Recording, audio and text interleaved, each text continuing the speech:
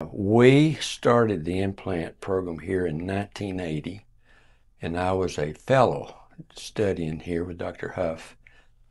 And we had the opportunity of starting an implant clinic, and there was only one other one in the United States. You know, it was a highly controversial device at that time. There was a lot of people that thought it was experimental and didn't want to have it done. And then most otologists realized that it would be beneficial to the world and to the deaf community should they desire an implant. And so one of the things we had to do is we had an agreement that we would not implant children.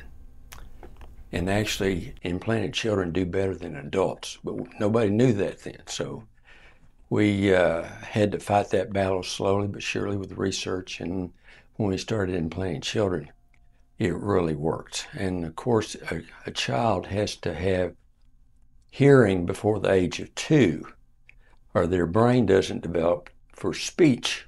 So we really put implants in early today. And so it helps children a lot. And so we mainstream children now with implants, and they just do really well.